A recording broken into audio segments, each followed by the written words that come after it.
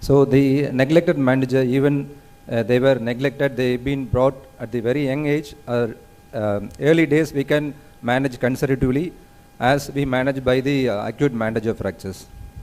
So, but the thing is we have to have a vigil follow-up, otherwise the acute Monteggia will become a delayed or missed Monteggia. This is a case, it's my own case. So just as a 7-year child, this Monteggia found out in the first day, just give a hyperflexion casting, the child has removed by himself. On the 4th day, the parents missed the follow-up. This is what we found at the end of 4th weeks. The absolute became a missed Monteggia that became a big headache for the doctor and for the parents. So when the missed Monteggia, these are the controversies happening and the discussion going on all pediatric forums. When we having a case of missed Monteggia, these are the questions. First, whether he need a open reduction or closed reduction. And if he needs osteotomy, what kind of osteotomy? If osteotomy, whether he needs bone grafting or not. What is the implant of choice? It is a TENS or KY or plating. And whether he needs annular ligament reconstruction or not. If yes, how we have to do. And the role of external fixator and the transcapular wire. This is always a controversy in all the pediatric forums. This is the first case. This is an 8 years girl slip and fall. This is attended by one of my friend in Niribir hospital. He found it's absolutely it's a clear case Monteggia. The radial head was completely out. He taken to the OT and just he didn't do anything. Just he put a radiocapular wire. He thought everything went on fine. So on the 4th day or 5th day, the X-ray was taken. So then he found this radial head is completely out. The mistake he made is he didn't recognize the ulnar component, which is the reversal of the ulnar bow. He missed it. So he took a lot of pain to convince the parents to take the child for the second op. So the child accepted, for the parents accepted on the 11th day. So we took the child to the OT. So we removed the wire. The radial head was completely out.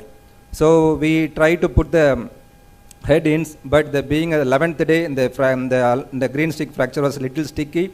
So the primary surgeon promised the parents they won't create any scar over the girl child. So we have to do a percutaneous osteotomy, and we reversed the radial ulnar bow and we put a TENS. And this is nearly 2 months follow-up. Everything was fine. The radial head is congruent and the osteotomy site was healed well with the full function. This is the second case. It's from Sivagasi. It's treated by a senior surgeon. This is managed conservatively. This was the picture. So we took the child to the OT. See, when we receive a missed Monteggia, we can have a like first we can try a close reduction. Generally after 3 to 4 weeks, it's very difficult to do reduction. So then we have to create a space for the radial head. So we did the osteotomy and put a plate. Then we try to push the radial head inside. It didn't budge at all. So we plan to open the radial head and we debride all the loose and the torn ligament. Even though we could the radial head into the so we plan to do an annular ligament reconstruction using the forearm fascia. So this is the end of 3 months, full function, healed well. It's a congruent joint. The next case, this is from Thuthukudi. So operated is a grade 1 olecranon comminuted fracture with some bone loss. Debridement and the tension band wiring was done on the first day itself. In the perioperatively, the CM findings all looks good. So this is the picture on the 4th day. So we took the child on the 12th or some 13th day. So we considering the alignment of the ulna, there's a length and the angulation. This is the CM picture. When pushed the radial head, it's like a ping pong. It goes in and comes out. So we thought maybe some hindrance to put the radial head inside. So we opened to the Cockett's approach. So we found there is no structure was there, the whole the radial head. So we planned for a annular just a ligament reconstruction, not the osteotomy, because already in the ulnar length and angulation was satisfactory. So this is what we have done. We make a forearm fascia. Already operated and the open injury in the forearm fascia is not strong as we expected. So we created annular ligament reconstruction we augmented with a synthetic fiber tape.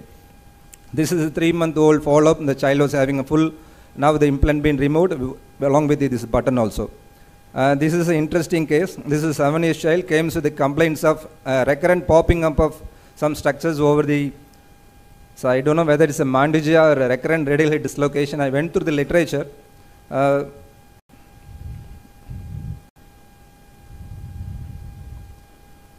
every time we supinate, and pronate, it comes out and goes and sits in its place.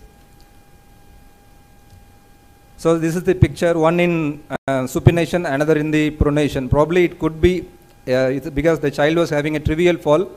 So the problem we have to address whether what is the, because we even send the child for the MRI, and the MRI shows dislocation of the radial head. They didn't give any point regarding the collateral ligament or annular ligament status.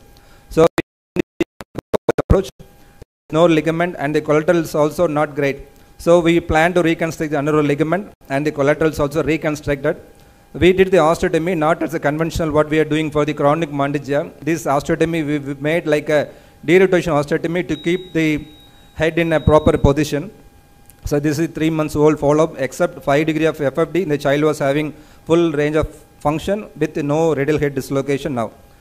For completion's sake, this is a case of 8 years child. He is a known hemophilic child. Is brought at the end of 3rd month. Is a missed Monteggia.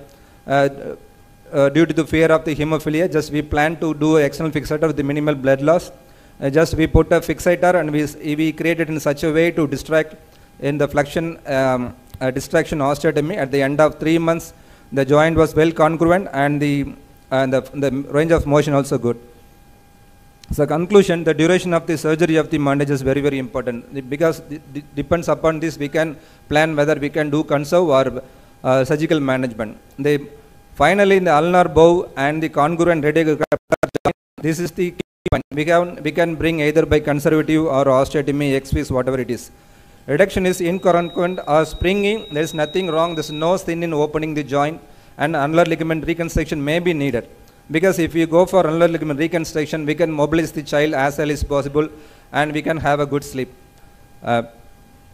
This is the take-home message. Recognition very, very important in both acute and chronic Monteggia. It's not benign as many people believe. It won't create any problem. It's not a scenario here. It's having a unique complication. In the neglected Monteggia, we can attempt a Monteggia and radial head reconstruction. We can bring the near normal, except very few conditions like when the radial head is completely deformed and the flattening of the capitulum and the valgus deformity of the neck of the radius. These are the very few conditions we cannot address the neglected Monteggia. Otherwise, irrespective of the age of the child and the age of the injury, we can attempt a reconstruction in chronic Monteggia. Thank you.